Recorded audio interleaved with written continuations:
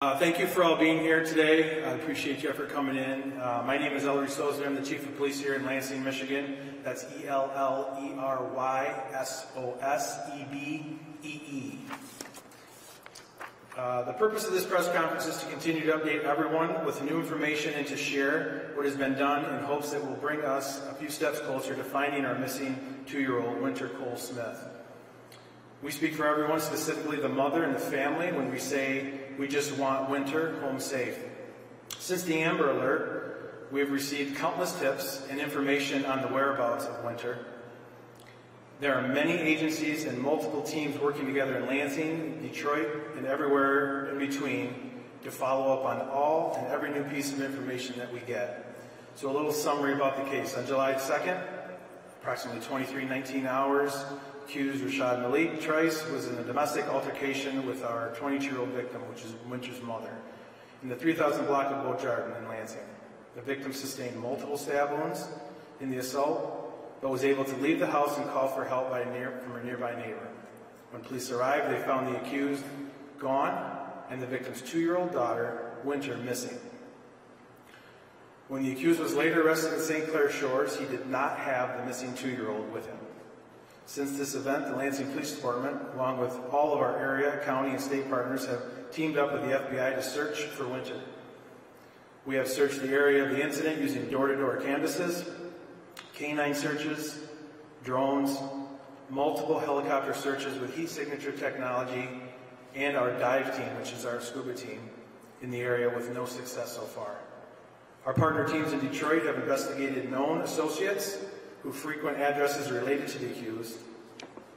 And finally, we've kept the public up to date with our efforts and facts out of the case in hopes to finding new witnesses, new information, and to help the public know the areas where they can assist us by searching. We have active teams out searching at this very minute, following up on tips and information that have come in through those avenues. What we need now is the public's continued support and assistance.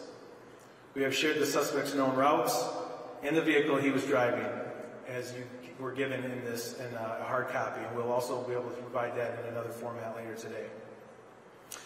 This route will be shared with everyone, and please push it out so everyone knows and has an accurate information. This is an approximate route based on information that we've received since this incident started.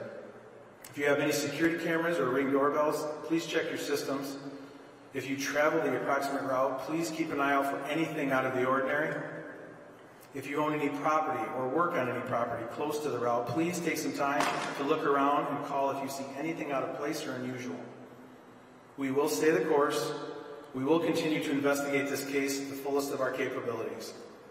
Please be cautious on spreading misinformation about this investigation. That's only harmful and sets us back in our efforts. Furthermore, if anybody has knowledge of Wynter's whereabouts and chooses not to come forward by choice, you will be charged appropriately. We are here today because we are dedicated and committed to bringing Wynter home. Wynter is one of our kids, and we won't rest until we find her. I will be remiss if I didn't acknowledge some of our colleagues and partners that are here today, as well as who have supported us and assisted us with this investigation. First and foremost, the men and women of the Lansing Police Department, the FBI offices in Lansing and Detroit, Ingham County Sheriff's Office, Eaton County Sheriff's Office, the Michigan State Police, our local law enforcement partners, St. Clair Shores Police Department, Detroit Police Department, our Ingham County Prosecutor John Duane, and of course Mayor Shore, who is here with us today. I have also heard personally from several of our key stakeholders in the cities, such as our local and state officials and representatives, our local clergy who is here with us today, and those of the community who have assisted us in tips and information moving forward. Your support for our community in this time of need means very much to us, giving us the hope for a successful resolution to bring Wynter home. We will not give up on Wynter. We will keep hope and prayers alive for a safe return of Wynter. I will now turn it over to FBI Special Agent in Charge, Devin Kowalski.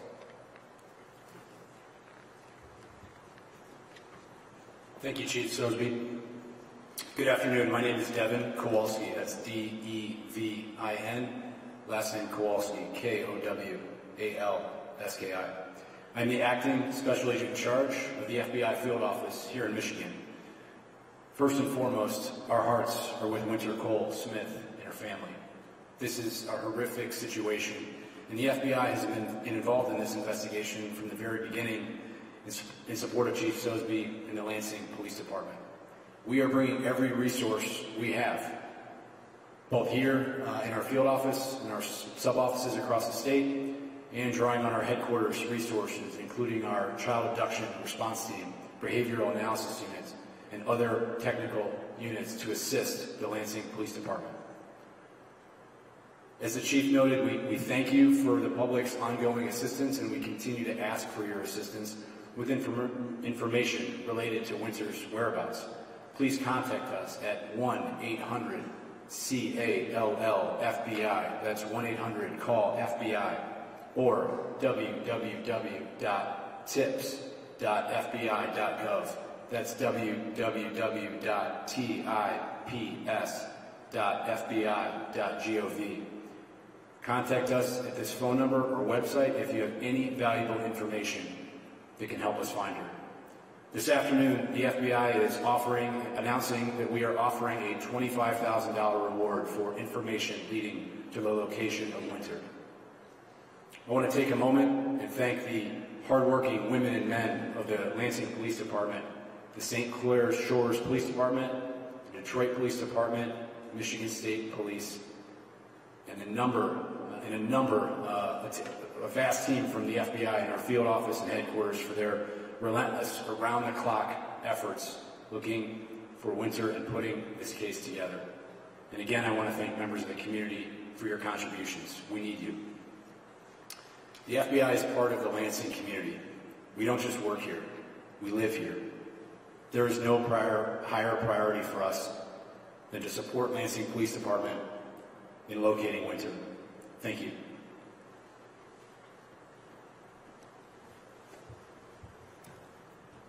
Obviously, this is an ongoing investigation that won't have a lot of comments that I'll be able to answer, but I'll open the floor up now for any questions that I can. Yes? What is Trice charged with officially? The initial charges, I don't have all of them right now because there's multiple jurisdictions in this case. Yes? You've talked about the route that Trice took after leaving Lansing. Are you able to shed any light as to why he traveled in those places, going west, going towards Detroit, some of the other locations? Any idea what he was doing? Not at this time. We know that that he has friends and family in various locations around the state. So we're trying to eliminate all the acquaintances and associates that he has. You talked about if anyone else was involved in addition to that, and it was a message that was stressed yesterday. They too could be prosecuted. Is that a message you still want to reiterate? Absolutely. If anybody has any knowledge of Wynter's whereabouts or has control of Wynter, that they need to know that they will be prosecuted to the fullest if they're involved in this in any way. Where's the suspect being housed right now? Suspect is in a hospital in the Detroit area, but the Lansing Police Department officers are guarding him right now, and as soon as he's cleared from medical, then he will be transported up here to Lincoln County. Go ahead. People join search parties or get involved in some other way to help? Yes, we encourage that everyone that is willing and has the ability to get out and help and to look for Wynter, whether it's on the route that was provided or if there was anything that you would, any property anywhere close or in the proximity of the approximate route that you were provided, get out and look for anything out of the unusual, out of the ordinary, and immediately call if there's anything like that. I caution you, though, being that we are on the 4th of July weekend and travel is very thick right now, to be on the highways looking and search parties out on the highways right now is somewhat of a dangerous situation. So I caution anybody that's wanting to be out on the highways right now to look for Wynter. Traffic is going to be heavy and get even heavier in the evening, so please be cautious. You've shared the route with us. Is that something you're pushing out on social media, on various platforms too, so that the public can look and then become involved if they choose to? Yes, our media team will be pushing that out along with the FBI. What is the condition of the suspect? Is he awake? Is he conscious? And still not being accommodating, not cooperating? He is awake and conscious, and he is in the we're in the process of continually interviewing him at this point. What's the status of the mom who was stabbed and assaulted? She has been released from the hospital for her injuries. Yes. You've talked about getting security cameras, doorbell cameras. Have you received any of that already as you continue to look for more? We have received an abundance of tips and information such as that, but we encourage anybody, obviously, video is a very crucial piece of the evidence to see and produce the route or produce any other evidence. But yes, we have, and we will hopefully continue to. Is there video assets that you've seen that indicate Wynter got into the car? I don't have any information on that right now. A couple more. Anybody else? Okay, as I said before, we will continue to push this effort. We will not give up. We want Wynter home with her family. She's one of our kids, and we won't rest until we get her home and bring some safety to her and some closure to her mom. And if there's anybody that has any information, please reach out to us on the FBI tip line or our 911 here in Ingham County and give us any tips. Now, we will continue to give updates through our Public Information Office along with the FBI's Public Information Office, and please look for any other updates on social media. Thank you.